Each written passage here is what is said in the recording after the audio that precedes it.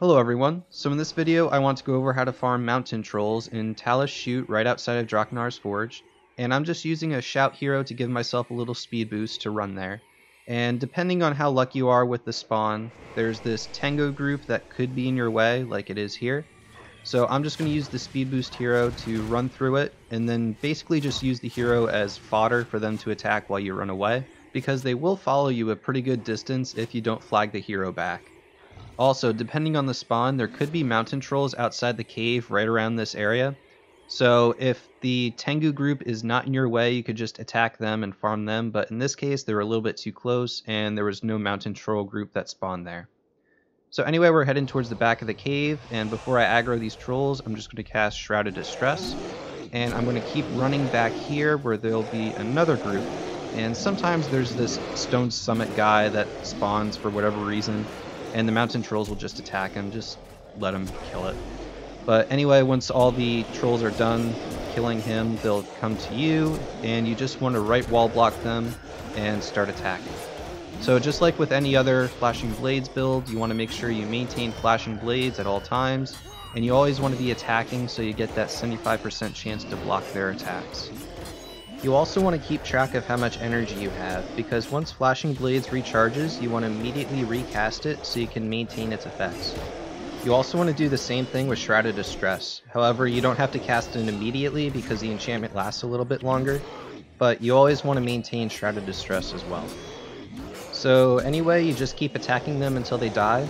Once they get to about a little less than half of their health, they'll start using Healing Signet, but you just keep attacking them and they'll die anyway. I should also mention at this point that you don't necessarily have to right wall block them. However, it does help kill them a lot faster. It's a lot quicker to do it this way. Otherwise, they would just scatter all over the place and you have to wait for them to come back into the ball, and it just takes a little bit longer. So once you're done farming this group of mountain trolls, there's actually another group that we can farm, and that group has a warrior boss in it called Krog Smush. I think that's how you say it. And his group can spawn either on the north or the south end of the cave. In this case, he spawned on the south. So whichever end he does spawn on, there will be a ranger boss on the opposite end with a similar group of mountain trolls around it.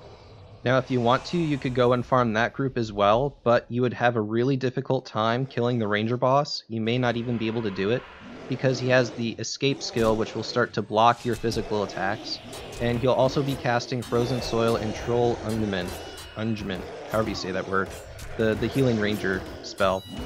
And when he's casting those spells, he won't be attacking you, and he won't be triggering the Flashing Blade effect to deal damage back to the attacker. So my personal opinion is that it's not even worth trying to kill that group. So anyway, the warrior boss is pretty easy to kill. Just aggro his group and pull him back into a right wall block just like the other group, and just target Krog Smush and keep attacking. Just be sure to maintain Flashing Blades and Shrouded Distress like before, and they'll eventually all die.